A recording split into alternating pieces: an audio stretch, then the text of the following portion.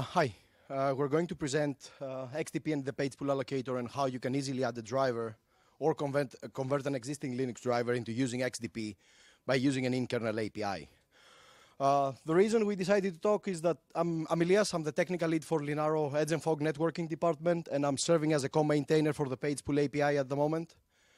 I've added XDP support on a kernel driver, and Lorenzo is a software engineer for Red Hat. He's maintaining a wireless driver. It's MT76, right?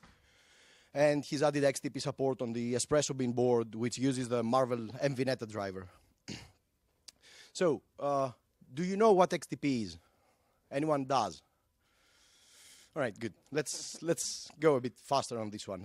It's a software offload path for the kernel. On the driver level, we add some hooks on the Rx path, and by using the page pool API for the memory allocation, we don't have to keep reallocating and freeing memory when we process the packets. We just have to sync to the correct direction, the DMA direction, for the CPU and the network interface to pick up the packets.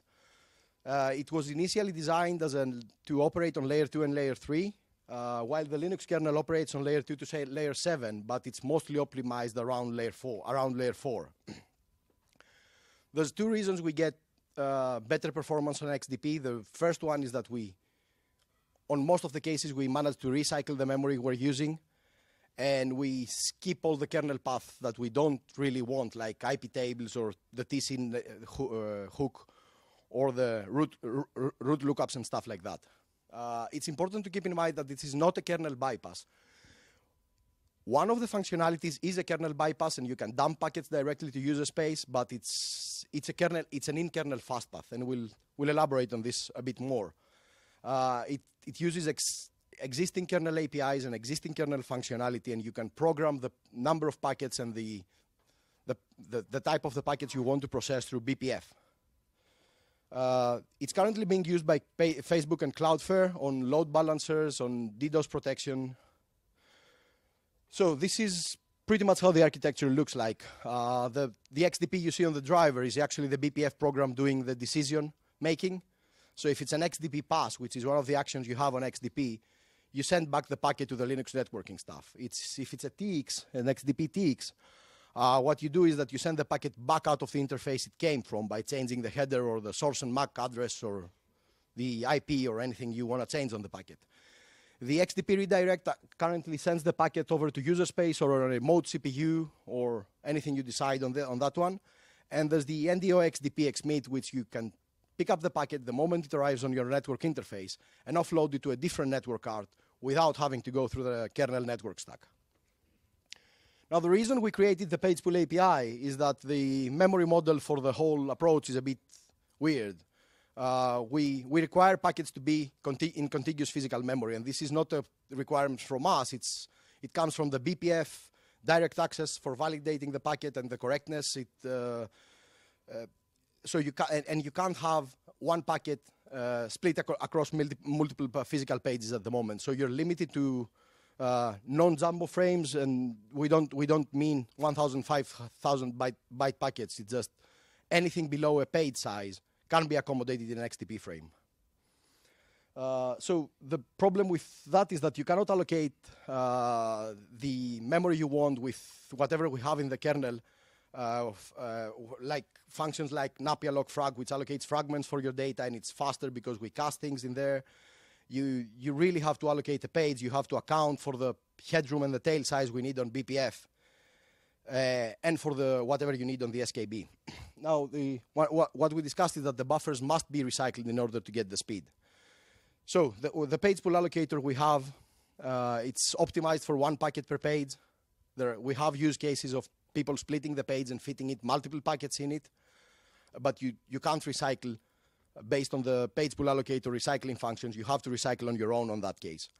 On the native packet recycling, we do it in the NAPI context mostly, so this is really fast because you don't have any extra locking overhead. You're already protected by the NAPI context.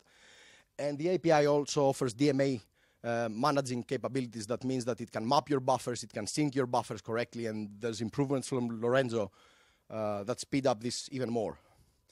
Now, this is not all perfect. If you switch from NAPI alloc SKB that the kernel is doing to an XDP, your network stack, your normal network stack in the kernel is going to slow down because allocating a page compared to allocating fragments is substantially slower. But if you use it for XDP, then you get all the native performance improvements we have with recycling packets.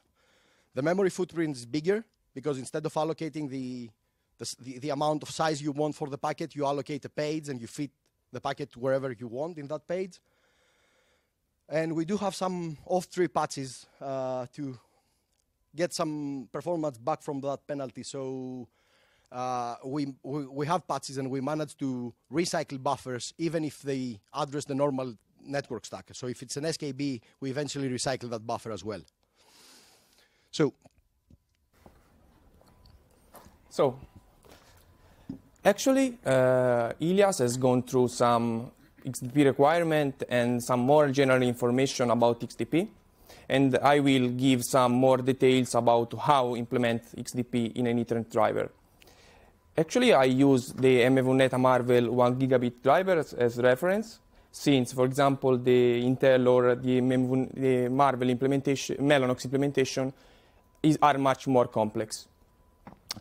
We need to take into account that in order to be accepted in the Linux kernel, our driver needs to implement all the possible XDP verdict that are XDP drop, XDP TX, XDP pass, and XDP redirect. Here I reported some hardware specification of the Marvel Espresso bin, that is the development board I used to add XDP support to the mvneta driver. And we can see that the Marvel Espresso bin runs a Cortex A53, and for networking we have 2 gigabit Ethernet LAN port, 1 Ethernet WAN port, all of them connected together through an Ethernet DSA hardware switch.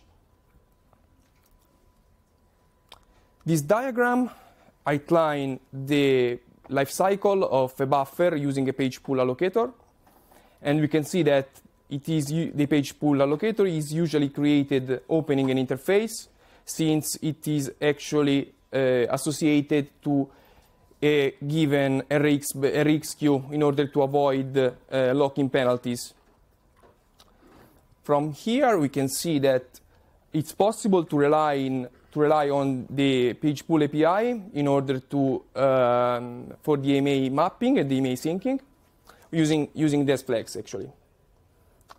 And what is important to notice in this slide is that when the NAPI poll runs, it actually runs an eBPF program that is attached to our network interface, and the eBPF program will return an XDP verdict, let's say a result. Then the buffer will be recycled according to this result. Actually, the page pool allocator will have 2 caches.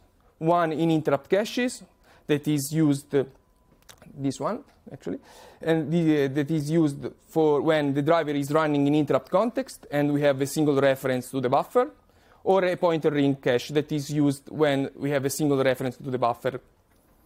Whenever our driver needs to refill the DMA engine with the new buffer running, for example, in this case, the mvneta RX refill, we can access to these caches instead of going through the slower page allocator.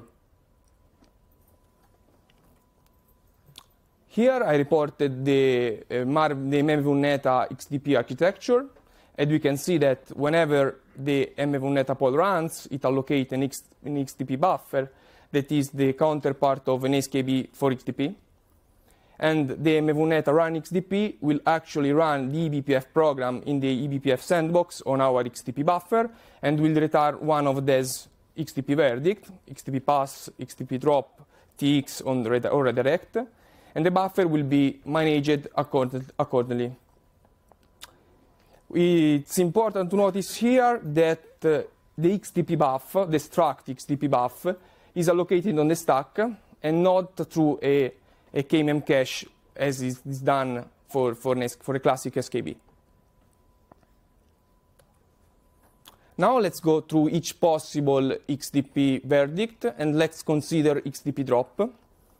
XDP drop is returned by our eBPF program when it wants to drop the packet as fast as it can.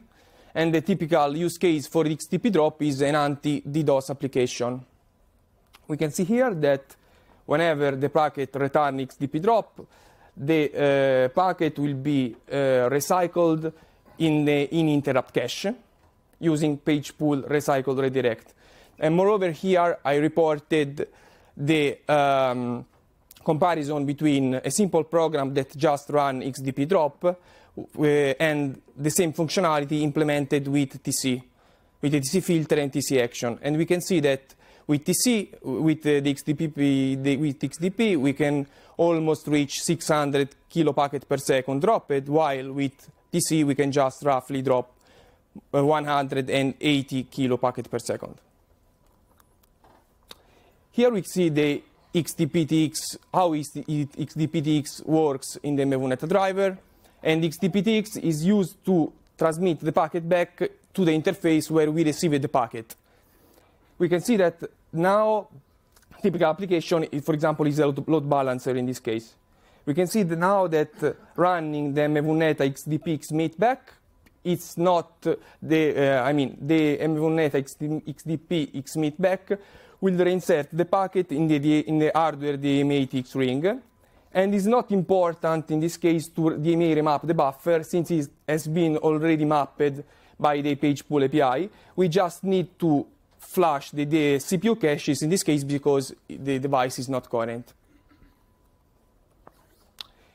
Here we have XDP redirect. That XDP redirect is used to transmit the packet to, for example, a remote interface or remote CPU or to even a socket using, for example, AF XDP.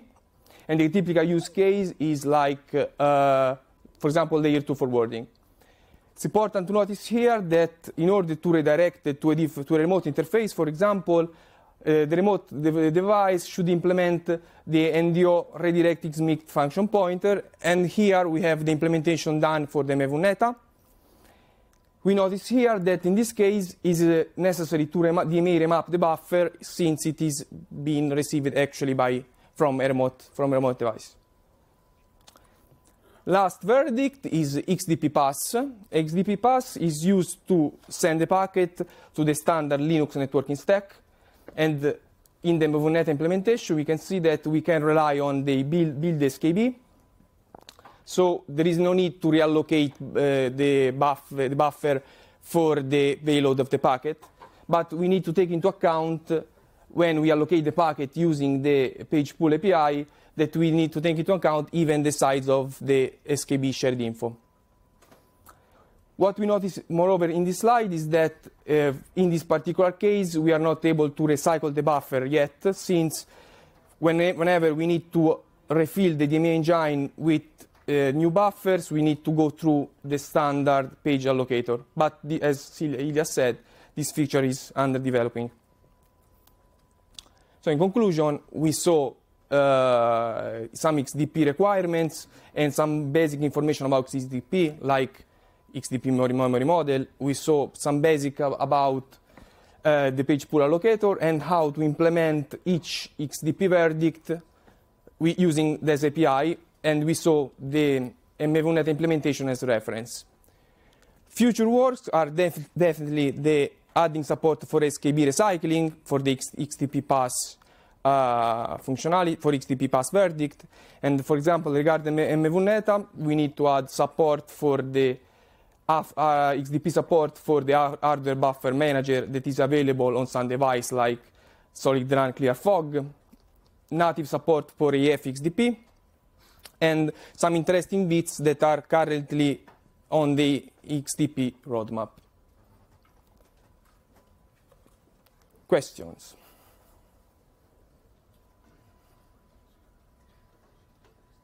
Please. So for me or for him?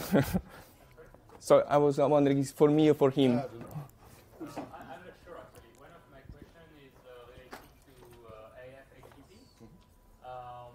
With AF XDP, the user space needs to allocate the memory. Yes. And one of the restrictions cannot map huge pages. Is the work you're doing something that... No, that's Magnus. I don't know if he's in the room. Yeah, he's back there. I can repeat the question. One of the restrictions with AFXDP is that you couldn't use huge pages when you needed to map memory from the user space, right? You can do that. Right. Any allocated memory. Okay. But it's not optimized internally in its structures for huge pages, but the huge pages